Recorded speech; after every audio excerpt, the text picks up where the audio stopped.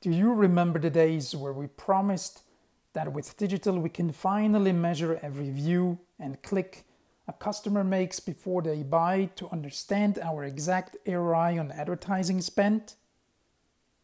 Well, today this digital marketing approach is dying. Do you know why?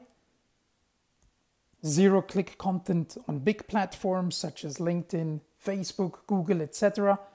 are killing clicks on your website. Not even to mention the impact of AI that will only amplify this change.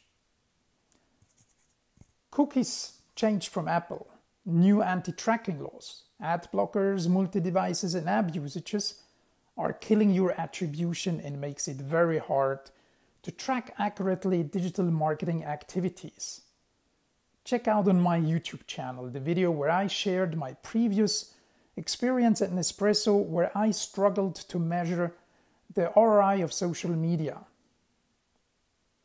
As you know, human behavior is changing, and I believe the way to go forward is to focus your efforts on the places where your target audience is spending their time.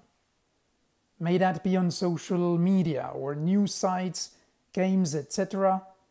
Even though Google gets the credit at the end of the day where most people end up doing their search before landing on your website.